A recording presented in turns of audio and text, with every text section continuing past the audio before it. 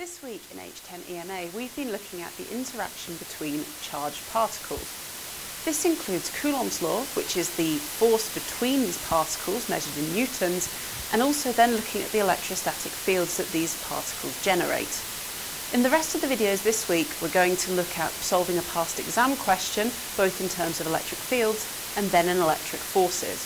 Hopefully this will help you gain the confidence to tackle these types of problems.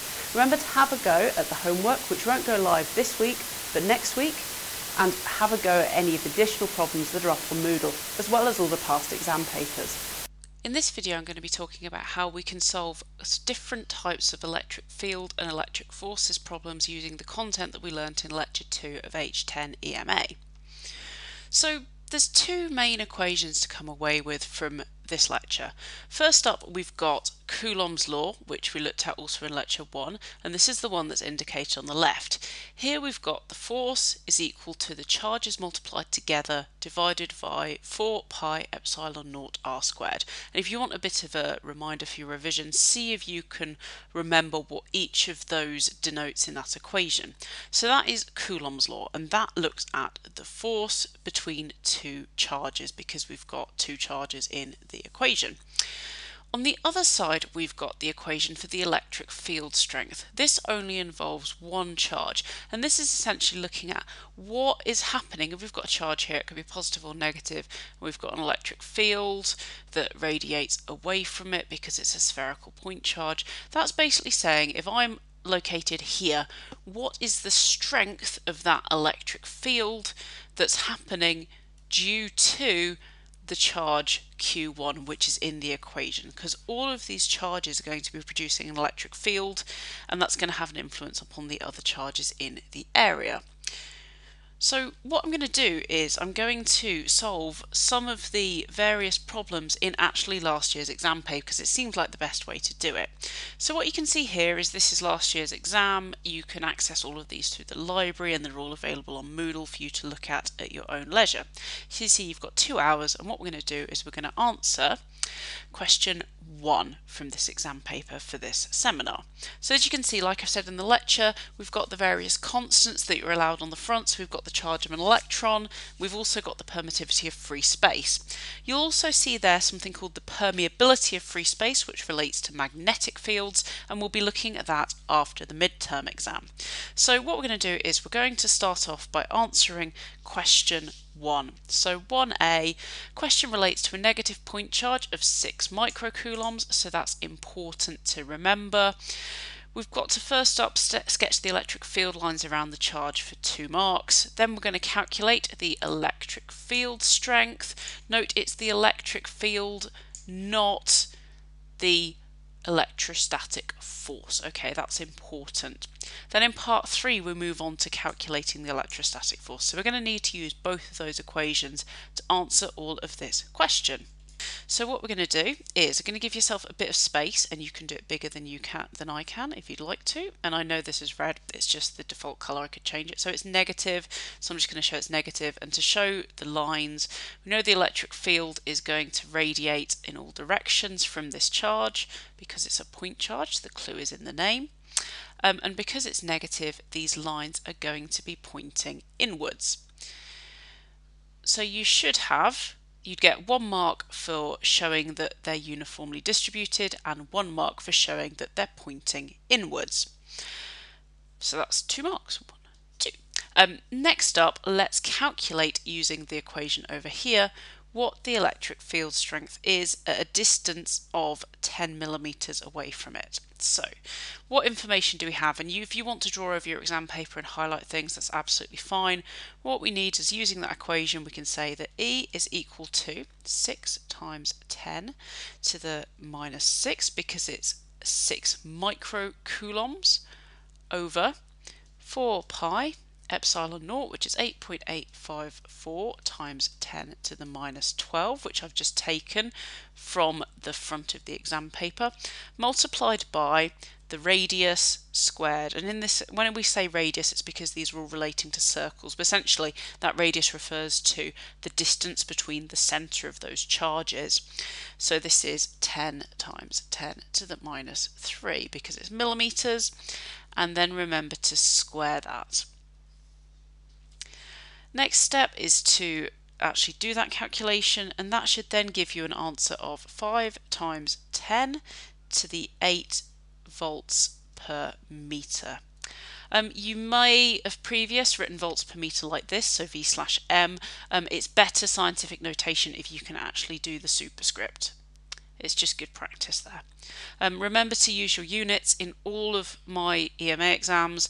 If you fail to give the correct unit, you will lose half a mark. I won't end up giving you negative marks, but if you've got the answer right and the units wrong, then you'll lose that half a mark.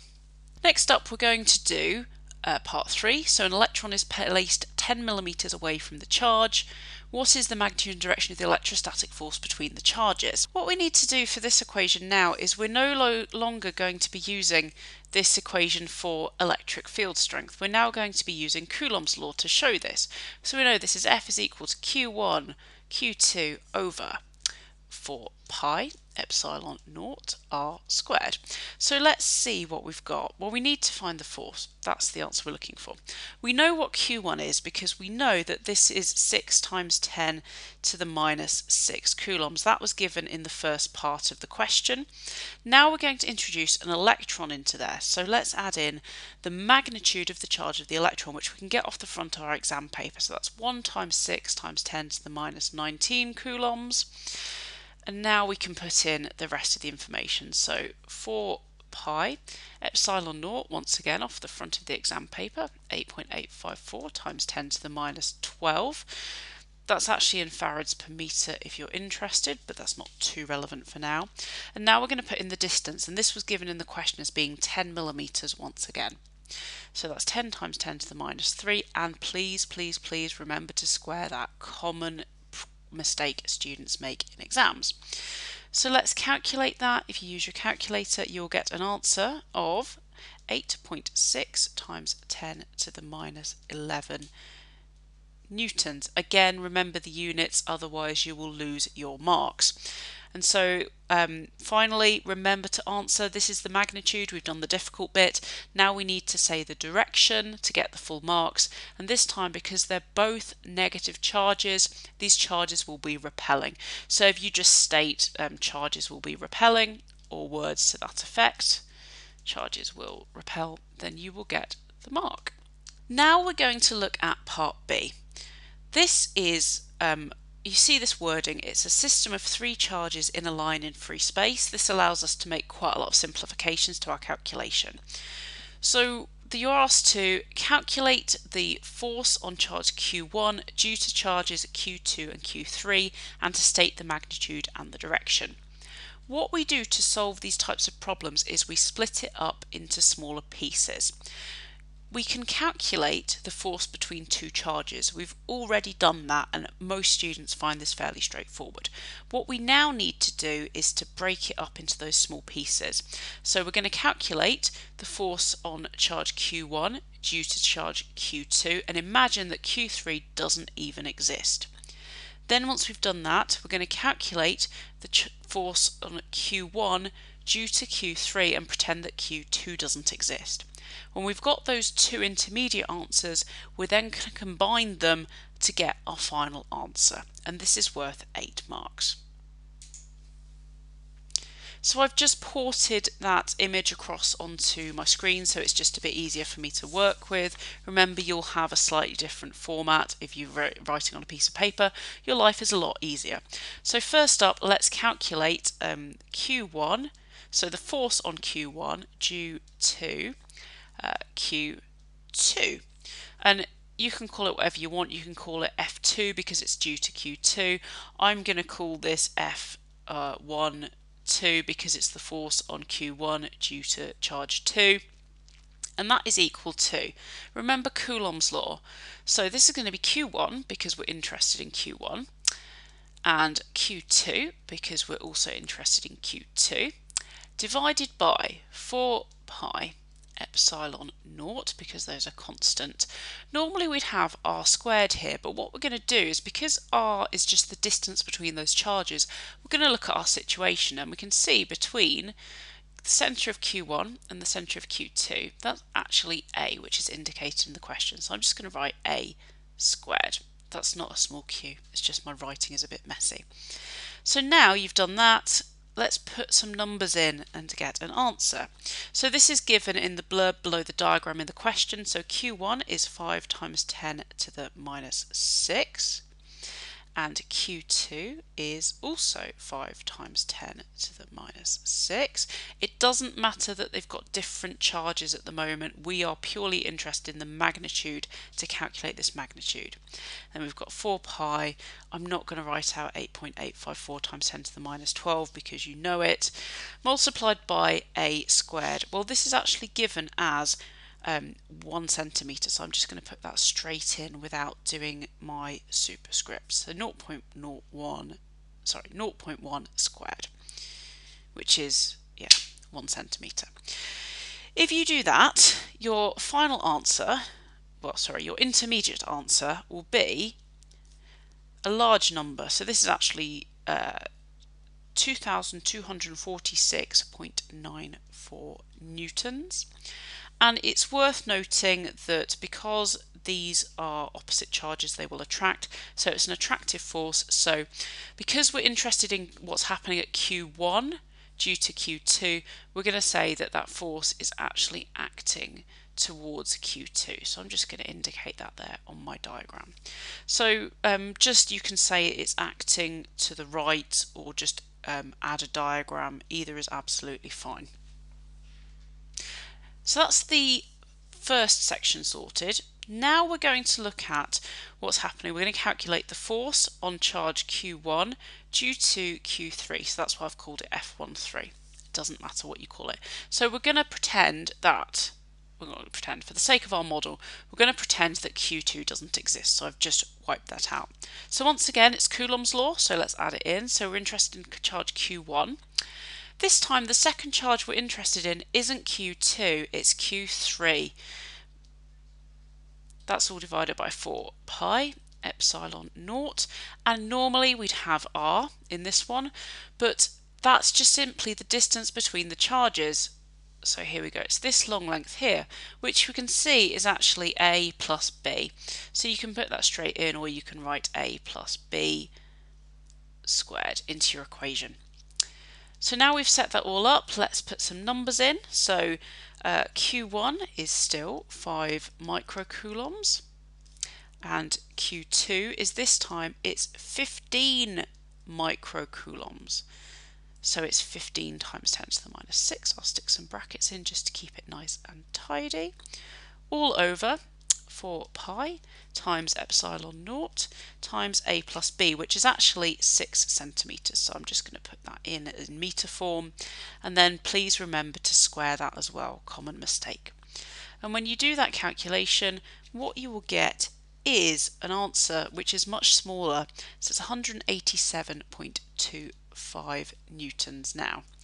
And what direction is this acting in? Well, Q1 and Q3 are like charges, so what's going to happen is they're going to be repelling. So this is going to be acting to the left, so F13, and you can either write to the left or draw an arrow on a diagram. Either is fine. So now we've got two intermediate answers. Our final answer is going to be the vector sum of F12 and F13, because Q1 is affected by both of those forces. So by looking at this, I'll draw this in. So I've got F12 and F13. However, you just look at this and you say, well, which one's bigger? And in this case, from our calculation, we know that F12 is much bigger.